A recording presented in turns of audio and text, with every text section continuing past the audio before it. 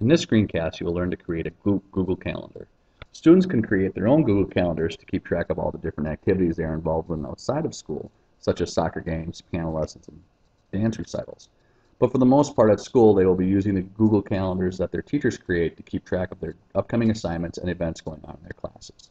So, from your Google dashboard, you will go up into the upper left-hand corner and click on Calendar.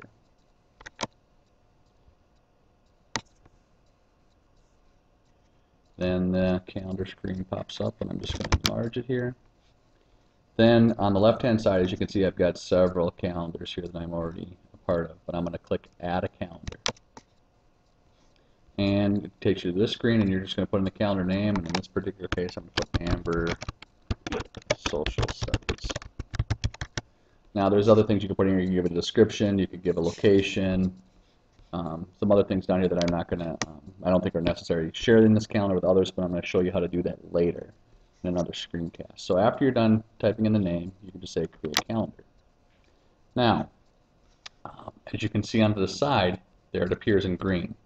Then every calendar I click on, it comes up a different color, so it's all color coded for you.